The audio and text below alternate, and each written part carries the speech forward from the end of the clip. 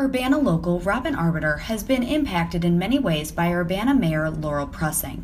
Prussing and other members of the Urbana City Council are at the end of their terms this week. I hope if Mayor Prussing needs a break that she'll take it.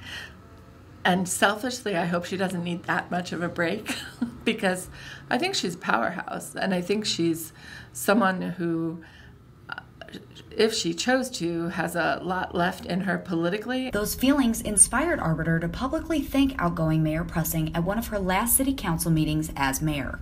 We thank you for taking our goals seriously, for incorporating them into your plans, and for the efforts you made in these areas. As Mayor Prussing's term comes to an end, she is reminded of the positive impact she has had on the Urbana community.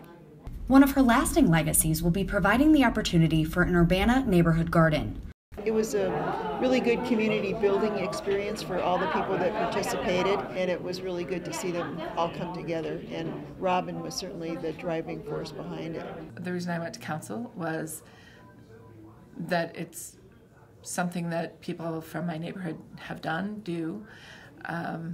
more, and have done more of since the mayor herself came to our neighborhood. Arbiter and the rest of the Action Committee on the Garden had one other unique way to say thank you. We have some seeds from our zinnia bushes at the garden.